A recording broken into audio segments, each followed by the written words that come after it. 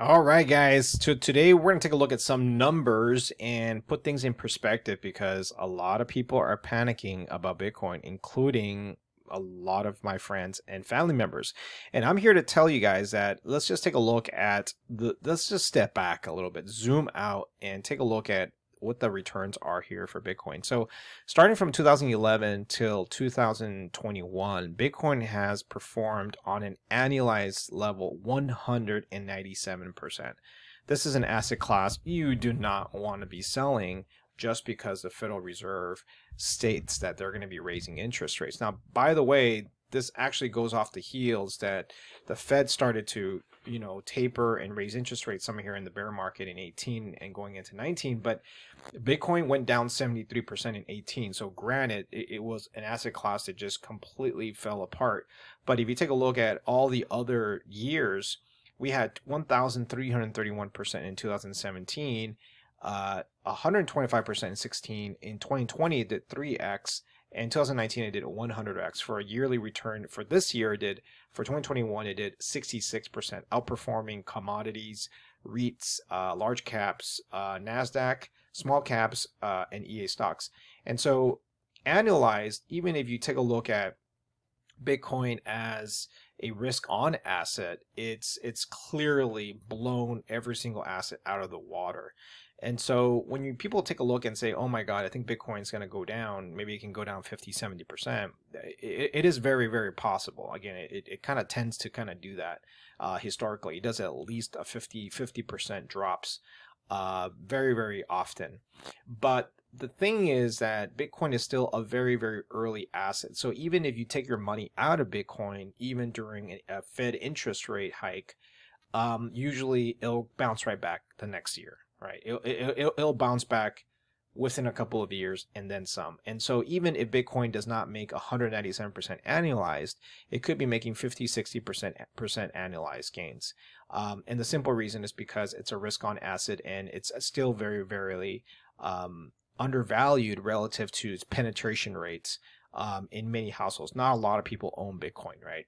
And so let me go ahead and give you another stats in here. And this is from Charlie Bileo. He's on Twitter, which I follow him a lot because I tend to kind of use his stuff here. But he mentioned really, really interesting something about where we're at right now in the cycle, which is if you take a look at ETH is down about 38% from its 2021 high, right? So Binance 39. So these are all double-digit hits on a lot of these alts.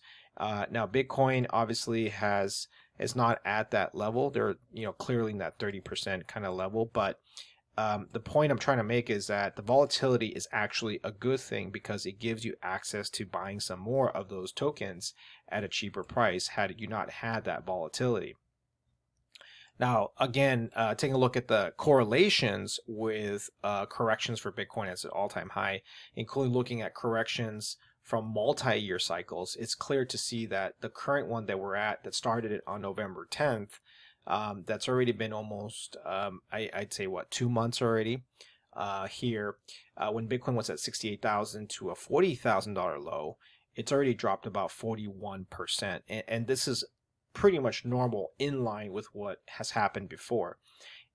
But the more important thing is that Bitcoin's return to the all-time high has outperformed some of the declines. So even if you drop by 41% here, you got 71% of that back. Now, granted, if you bought at the top, I mean, you would need a lot more than 70% to break even. But the point I'm trying to make is Bitcoin tends to hit a new all-time high here. So, for example, on May of last year till June of April, Bitcoin lost 55% of its value, right? And all of a sudden it ripped 123% back. And it took about 120 days, so it took about 4 months to get to that new high. Excuse me.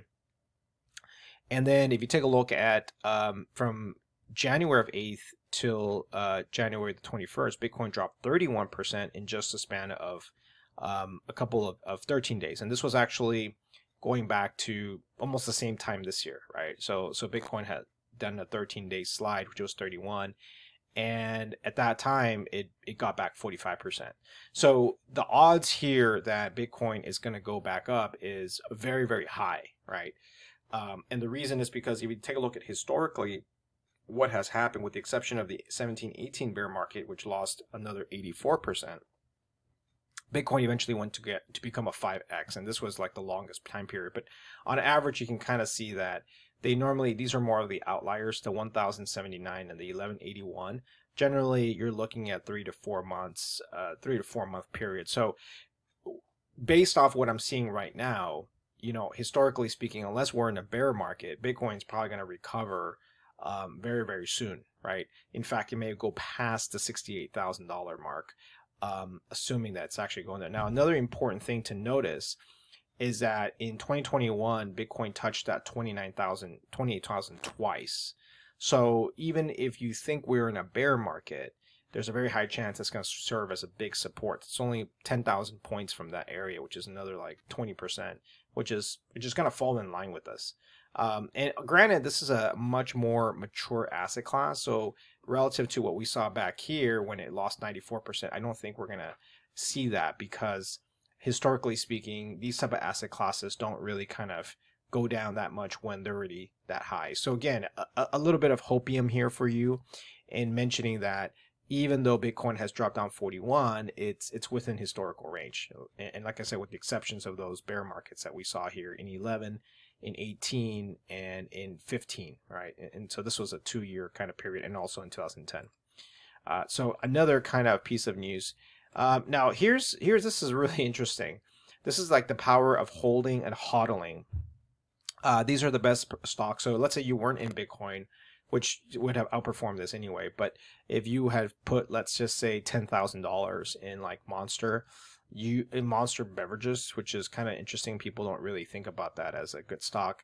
You had an annualized return of 34%, but Bitcoin has already gone up to plus 100+% per year. So in a way, even if you would have picked the best stocks here, your best bet would have been 34%, 36.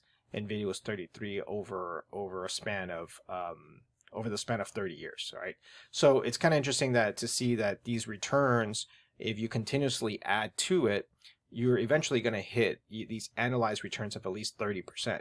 Now, Bitcoin has more volatility to it, but if you take a look at the historical annualized return since Bitcoin started, was 197%. So again, you know, as far as your money what's the best way to put your money in, generally speaking, at best, you're going to get about an annualized 34, assuming for the volatility you get. So Monster 34, Amazon 36, Pool is 29, Nvidia 33%, Apple is only 22% annualized per year. So it's kind of interesting to see that you would have to beat. If you can't beat this, then obviously if Bitcoin cannot beat this, then you wouldn't be in Bitcoin, right? All right, so here's another thing with this one actually is a little bit more important. This actually has to do with the COVID cases and the deaths. So we're seeing a lot of news about the Omicron case and a lot of the issues with the COVID situation. But if you take a look at the daily cases here, the daily cases have definitely gone up, but the actual death rates have come down quite a bit.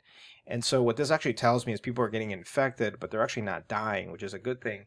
And what that usually translates to is a more robust economy. We're not kind of heading into this like recession kind of crash that people are talking about.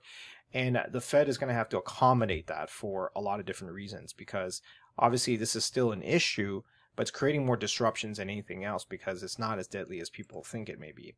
And because of that, that's probably going to have a ripple effect to the economy later down the road. Now, this is actually super interesting because if you take a look at the tech sector, it's been getting beaten up with crypto the same way as crypto has come down. Now, these are the price to sales ratios for many of the tech stocks. For example, Zoom, Lemonade, Coop, Palantir. And these are a lot of these stay-at-home stocks that happened last year when they had a super, in 2020 and 2021, when they had a super run. And the reason was because people thought that, we're going to do digital all the time. Once we reopened, all that money left. But what's happening now is that these are trading like value stocks, which is very interesting, almost kind of like if the dot-com bubble had burst. But the thing is that these are real products, right? So DocuSign, I use Zoom, we use Roku. These actually have tangible products, and the fact that they're trading like this with double-digit revenue growth, to me, kind of begs the question of who's selling. And same thing with Bitcoin. Bitcoin has revenue growth, it has adoption, it has mainstream adoption. Ethereum is actually much more valuable, in my opinion. But if you take a look at some of these valuations, the market I think, is getting it wrong here. And this is kind of something better to kind of take a look at. Robinhood and Coinbase are actually trading at a lower valuation than something like a Charles Schwab, which, by the way, is a good company, but is not innovating at the rate that Robinhood and Coinbase is. And so what had happened was early in 2021, when the market got really excited and really hyped up, they pushed these valuations very high. But now the market has swung the other direction. And what they're doing here is that they're punishing this for growth in the future, which I think it's a mistake, because Coinbase and Robinhood are at the forefront of a lot of the innovation happening with crypto, and also with the way they make it easy for people to invest in. And I think that sector is just going to continue to grow.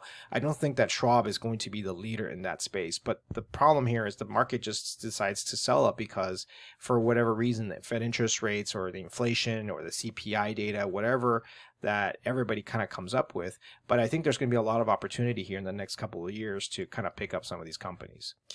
And I kind of just wanted to show you guys about gold and Berkshire Hathaway. So, this is very interesting because gold has underperformed, obviously, in the market, and we've seen stocks like Berkshire Hathaway or some of the better value stocks underperform back in 2010, 11, and then now you're getting kind of that flip, right? And so even though both of them have reached 548%, they did it in a very different way. First off, timing does matter. And also market cycles do matter. So in 2011, we were reeling from a lot of that financial crisis that happened in 2008 that spread over to Europe. And what had happened was gold became a flight to safety, and stocks got punished in 2010, 11. But then gold got higher, and then once the market kind of recovered in 15, stocks kind of came right back. But the point I'm trying to make with this is that, two asset classes could be generating the exact same return, but it's just kind of like that rotation that we're getting. And so I think it's important to understand that, at this time, there could be a chance that gold could underperform here.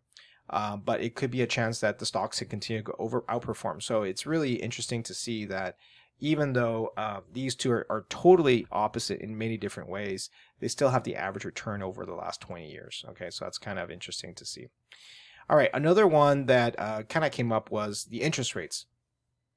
So we've been talking about the 10-year yield on the interest rates, that, why the interest rates are going up. It's because, again, the Fed is going to be hiking, going to be tightening. It's not going to allow that money to free flow into the economy. And that's usually bad for the stock market, usually bad for risk on assets like crypto, because people don't have easy money anymore. But the thing is, you have to understand is that interest rates raising interest rates is actually a rebalance back to what had happened for the last 2 years. And COVID kind of changed all of that, because the Fed decided to lower those interest rates so much that obviously at this point people had access to that cheap money, and at some point you got to pay off that debt. But the thing is that this has no bearing on the fundamentals of the company, right?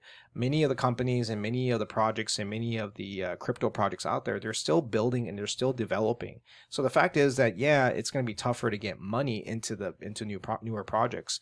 But what is going to be more interesting is, what if these projects actually do very well? I think that there is going to be still money available. I don't think it's going to automatically disappear, but I do think that there will be more money for the better ones. Maybe it's not going to be as crazy as it was, but the fact is we're still at a very low rate on these interest rates. And so even if the Fed does raise interest rates here, we are going to see that. Now, there's one little trick to that, though. The one trick has more to do with the unemployment rate that we're seeing, the 3.9% that we see. The 3.9% has been around for a while. It actually marked a lot of the turmoil in the market. So, for example, in 2018, when the unemployment rate was at 3.9%, the funds rate, the federal funds rate, were at 2.27. You had only 1.9% inflation. In this year, in 2021, we had a same thing. We have a 3.9, but the funds rate was 0.08. and we also had a very high inflation rate, which means the real funds rate was actually negative 6.72. So that has to autocorrect, right? Because historically we have not had negative interest rates until like February of 1957 and April of 1957. Other than that, it's been pretty positive. And also in April and July, we kind of had some negative values there. But for the most part, what's happening right now is that, you know, if you take a look at the bear market case, obviously that happened in 2018 when they had actually the lowered unemployment rate. But what had happened right afterwards in 2019 was we saw this massive run. So even though 2022 could potentially be kind of like a bear market situation, right around the corner is the situation where we could be getting those gains back, right?